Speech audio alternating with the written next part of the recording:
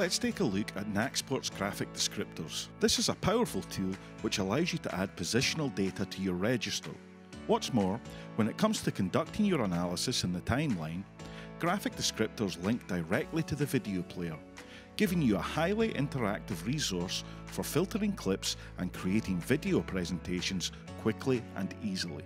In this video, we'll look at how to create graphic descriptors in the template, how to add data in the registering environment, the various tools available in the timeline, including Heatmaps and the search function, and finally, how to use them to create presentations.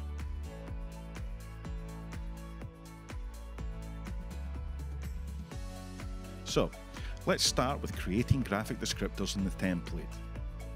In the home menu of the control window, click on Create Graphic Descriptor and import the field image you want to use.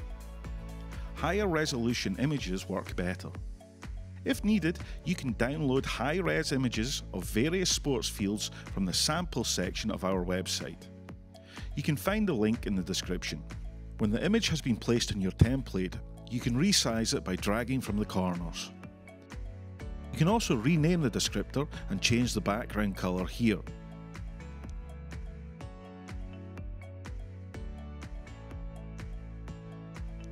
This option here allows you to set the real-world dimensions of the field.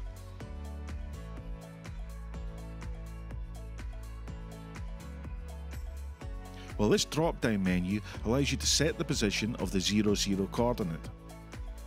This is useful if you plan to measure the approximate distances between markers on the graphic descriptor. Here, you can set the number of markers that will be visible on the graphic descriptor during the registering phase.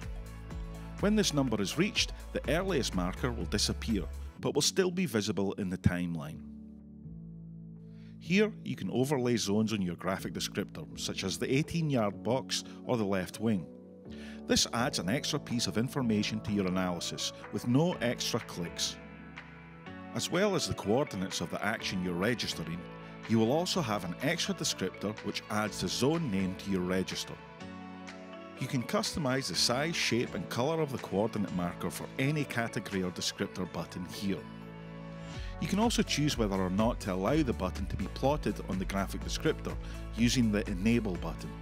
Because of this, it's a good idea to plan out your template in advance and decide which actions you want to appear on the template or not. Here's what a graphic descriptor looks like on a full template.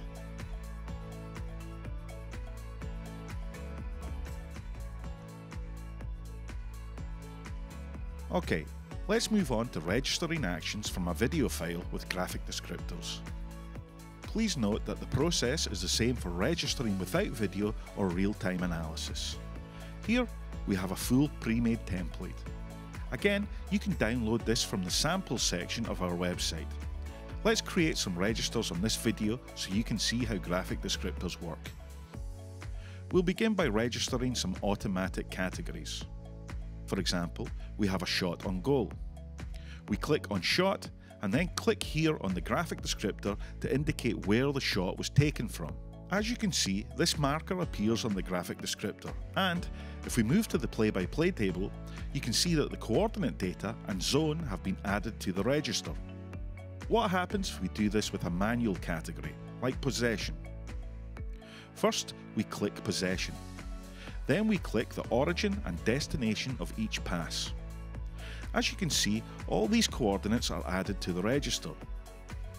This is useful because, when it comes to working in the timeline, these coordinates can be linked, showing you the flow of the possession.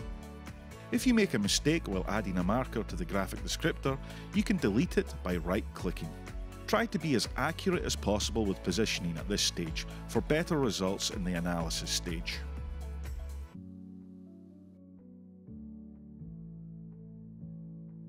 Okay, let's move on to the timeline. Here we have the completed match analysis with all registers in place. So, let's open our graphic descriptor by clicking on this icon. As you can see, for the moment, the graphic descriptor is blank.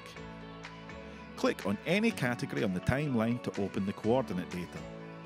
For example, let's click on the shots of our own team. Holding Control and clicking on multiple categories will allow you to see all coordinate data for those categories together. You can also click on any individual clip in the timeline or the table on the left to see its position. As you can see, all our registers now appear on the Graphic Descriptor. Hover over any marker to see the data associated with that register. Now, clicking on any of these markers will play the associated clip in the video player. This level of interactivity is invaluable to analysts, allowing them to see their data quickly and easily. Basically, the Graphic Descriptor gives a visual overview of the analysis, whilst the link video gives the context to the register. Want to know what happened on the left side of the goal? You can find that info and share it with your fellow coaches extremely quickly with the Graphic Descriptor. If you've made a mistake with your positioning, you can move any marker by holding Control, clicking and dragging. Click on this icon to show or hide the zone descriptors on the Graphic Descriptor. This icon allows you to link coordinates from the same register. This is ideal for showing the positioning of a series of passes that you want to highlight, for example. The search function is an extremely powerful tool for filtering your clips based on a specific area of the field. If, for example, you wish to see everything that happens inside the 18-yard box, you simply click and drag to cover the area you want to analyse. Click this icon to create a heat map, which clearly shows where the majority of action happened on the field. Similarly, this icon allows you to create a surface area map, useful for showing which parts of the field are over or underutilised. The Options menu allows you to change the size of the coordinate markers or change the dimensions of the image itself. Lastly, we have the option to export the Graphic Descriptor as a JPEG image. Why is this useful? Well, these images can be used in PowerPoint presentations or to create composite images. These can then be shared with coaches and players or even re-imported for use in a video presentation.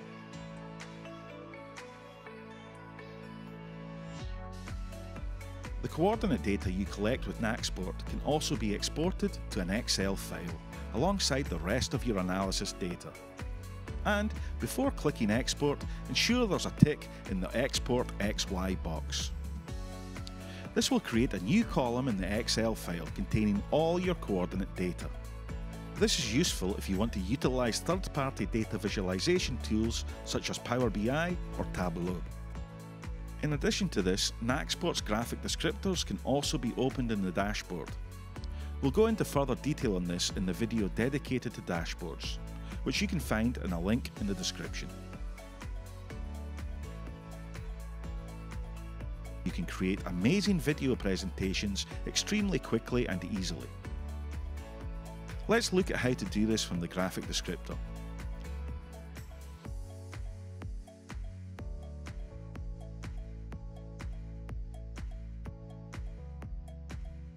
First, click on the marker that you want to review. Now, if this is something that you wish to highlight in your presentation, simply click the 3 or Insert key on your keyboard, and the clip will automatically be sent to your presentation. And it's that simple. For more information on how to create powerful presentations with Nacsport, check out the dedicated tutorial. You can find a link in the description. And that's it. If you like this video, don't forget to give it a thumbs up. And to keep up to date with all the latest Nacsport news, why not subscribe to the channel? Thanks, and see you next time.